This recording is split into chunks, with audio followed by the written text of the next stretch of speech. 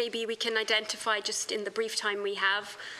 3 reasons why sometimes laws that have allowed abortion, either on broad grounds or on very limited grounds, may actually not enable access in practice. And I think affordability and how the abortion services are being covered by public health insurance, being integrated into health systems, subsidisation schemes, is one factor that can sometimes impact access even where abortion may be legal. Often also in terms of countries that have not legalised abortion on request or on socioeconomic grounds, the certification processes that must be followed through to obtain access, for example, on a health ground or in situations of fetal impairment or rape, where there isn't a request or socioeconomic ground in the law. They can often be very onerous certification processes that can involve multiple levels that a woman must go through, or multiple doctors, social workers involved in certifying the reason, the existence of the reason. And I also think we have a number of other barriers we see in some countries which can relate to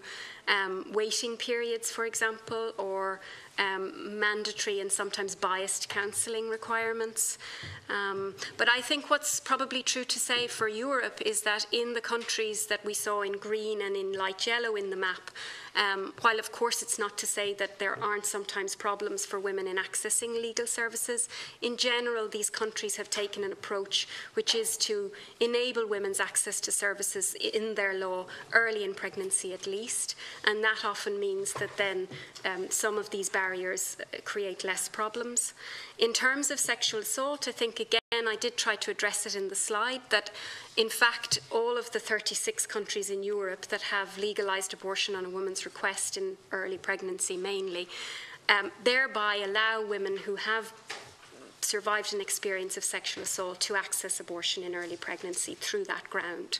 And I think that that is probably one of the ways in which many, many women across Europe who have faced sexual assault, if they then choose to have an abortion, that it's under that ground that they do so. In relation to those countries in Europe that have explicit sexual assault grounds in their laws, many of them include a particular certification process. The most common process is a committee or a number of doctors and social workers must look at the case and agree that the reason has occurred, that the sexual assault, that there is evidence for it. Some countries require a prosecutor or police certificate and speak to the need for clear evidence or sometimes for a legal procedure, a criminal legal procedure to be initiated. Only one country talks about a process before a court in the case of sexual assault. But I think what's really important to understand is that in fact 40 countries out of 47 in Europe allow access in a general sense on request or socioeconomic grounds in early pregnancy, and it's probably in that way that women access in situations of rape. Move on to Dr.